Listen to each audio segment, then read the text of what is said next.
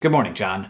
In 2012, on September 11th, a group of militants attacked the US consulate in Benghazi, Libya. Now, 3 years later, if you live in America, the word Benghazi is either one of those words that gets you real riled up, or it's a word that if you hear it, you're gotta get ready to run away from whatever nearby person is about to get real riled up. It's one of those topics that you either know a whole lot about, or you know pretty much nothing about. And the trouble is, learning about Benghazi is, no matter what, going to expose you to a great deal of partisan anger. Figuring out why this is, what actually happened, what it means, and hopefully removing it a little bit from that crazy, angry partisan grandstanding is what we're gonna try to do in the next 7 minutes. Let's start out with Benghazi, which, despite the fact that every American has heard of it as, at minimum, a site of a tragedy, at maximum, a site of a massive conspiracy, is actually a city in Libya. It's big, it's about 600,000 people, roughly the size of Denver, Colorado. In 2009, a pro-democracy protest broke out in Benghazi, which then spread across the entire country and eventually resulted in the first Libyan civil war. Revolutions are very exciting. They promise the possibility of rapid change for good. And that's exactly what we were all hoping for after Muammar Gaddafi, generally accepted to be a pretty bad dude, was killed and his government toppled. Unfortunately, the usual immediate outcome of a revolution is a power vacuum followed by groups of people who want very badly to control the future of their country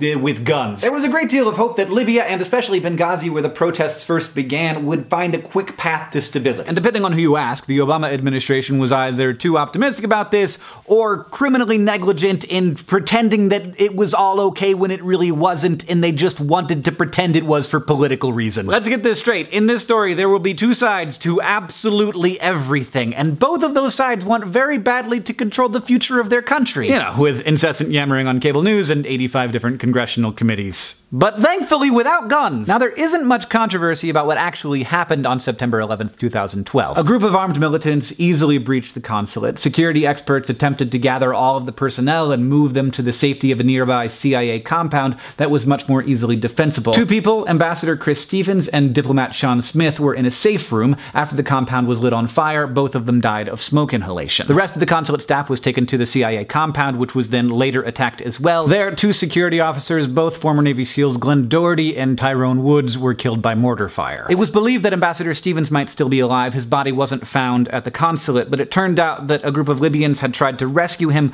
pulled him out of the building, and taken him to a nearby hospital where doctors were unable to resuscitate him. Some people saw pictures of the local Libyans trying to help Ambassador Stevens and put text on those images saying that he was being attacked or tortured by those Libyans, just to give you an idea of the kind of constant and deep misinformation we're dealing with here. So this was an awful thing that happened. It was a terrorist attack, it was a tragedy. And what you think about it depends largely on how you feel about President Obama and then Secretary of State Hillary Clinton, who was at the time head of the State Department. People predisposed to distrusting the Democratic leadership tend to believe that they made grave mistakes and were criminally negligent, and have so far successfully covered up their criminal negligence, while people who find it easier to trust Clinton and Obama tend to accept the State Department's version of events. And that version indeed says that grave mistakes were made in not preparing the consulate for the instability of the situation, and that they could have been more responsive, and that they were not. But it doesn't go any deeper than that, and it doesn't go any further up the food chain than that. Those who distrust the Democratic leadership say that Clinton and Obama had a vested interest in downplaying the severity of the attack, and yeah, maybe they did. Nobody wants to have a terrorist attack on their record. This viewpoint is upheld by the fact that immediately after the attack, the CIA indicated and the administration repeated that the attack was just sort of a natural outgrowth of protests that were happening because of an anti-Islam film, when in fact it was definitely a planned and organized terrorist attack. This was all very close to the 2012 election. Obama didn't want to be talking about how he'd let a terrorist attack happen. It was weeks before he even used the word terrorist. But downplaying a crisis after it's happened is, at least to me, very far away from criminal negligence. Other accusations, like that then Secretary Clinton called off troops that could have helped, have been proved over and over again to just be made up. But the State Department did make mistakes. They could have and should have done more to protect the consulate. But those shortcomings have been acknowledged, and indeed they were acknowledged in the State Department's own internal report. Since then, there have been 7 more investigations that have found nothing new. At a certain point, it very clearly went beyond simple partisan distrust and a desire to get to whatever truth is down there, and morphed into an actual, active, taxpayer-funded campaign against the presumptive Democratic nominee for president. Of course, left-wing pundits have been saying this the whole time, but right-wing pundits would then say, no, we're just trying to get to the bottom of it, and left-wing pundits pundits would be like, "You're at the bottom, there's nothing there," and they would just yell at each other, and that's how it went for a pretty long time. But then, somewhat disturbingly, one of the staunchest proponents for Benghazi investigations came forward on national TV and said this. Everybody thought Hillary Clinton was unbeatable, right? But we put together a Benghazi special committee. What are her numbers today? Now, a lot of people on both sides were like, yeah, of course this is what this is about. It is partisan. It is an opportunity for one party to gain advantage over the other. But coming out and proudly saying on national TV that you're running a series of taxpayer-funded investigations to advance your political party, that's bad. That's wrong. I mean, it's wrong to do it in the first place, but like, you can't say it. And indeed, that guy who was probably going to become Speaker of the House is no longer going to become Speaker of the House.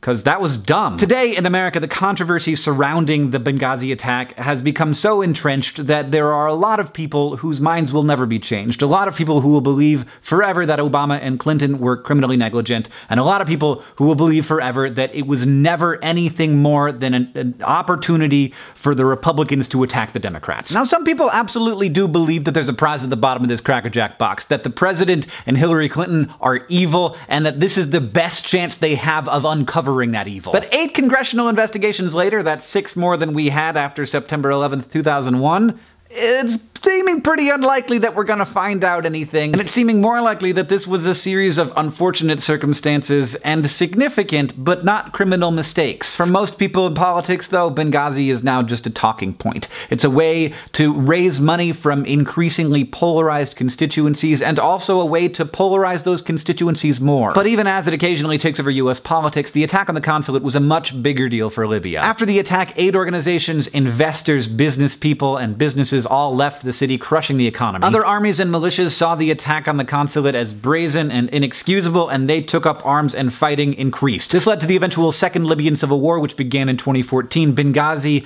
now has large areas that are completely in ruins, and the future of the city and the future of Libya is fearfully in question. So that is what's happening in actual Benghazi, as we here in America continue to talk about Benghazi as if it's just a 12-hour period of time in 2012 that was, of course, tragic, but ultimately part of a much larger and longer series of tragedies. John, I'll see you on Tuesday. Since it's only 2 o'clock in the morning, and I just finished editing this video, I figured I would talk a little more. I've done other videos like this in the past. If you want to check those out, I'll put a link to a playlist. We've been doing it pretty much since the beginning of Vlogbrothers, and I like that we get to do videos like this, especially because we get to go past the time limit. But it's hard, and it's stressful, and it's 2 o'clock in the morning, and I still have to edit this bit, and I haven't found many examples of people who are trying to do this. It seems a little bit like you're not gonna get a ton of views if you're not all about outrage and you're not all about what the other side is doing wrong and how evil they are. And so there aren't a lot of people doing it. If I saw someone doing it, I would either hire them or I would just talk about them all the time. The question is it just my own bias that makes me think that all of these other people are biased?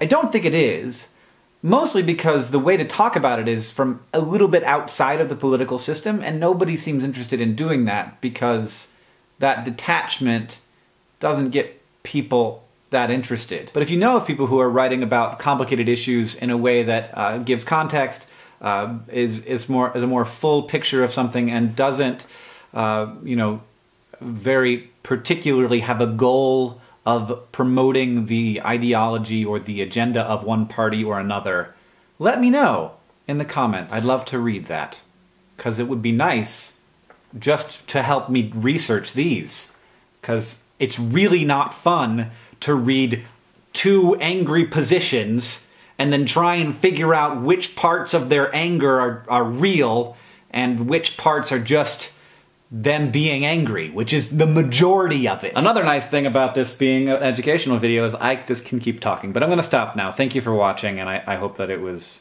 useful and not awful.